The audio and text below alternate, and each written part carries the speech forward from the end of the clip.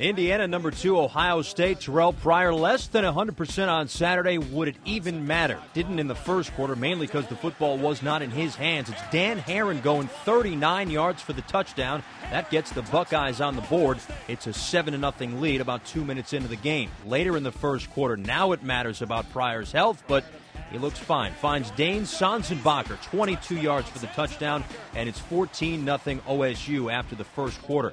Second quarter now, again, Pryor looking as healthy as can be, throwing deep, and he finds Brandon Sane. This one goes for a 60-yard score. Ohio State up 31-0 at the half. Pryor had 3 touchdowns for the third time this season. Third quarter, it's first down and goal, and again it's Herron. Takes the direct snap and scores. 6-0 now for Ohio State. They're at Wisconsin next weekend.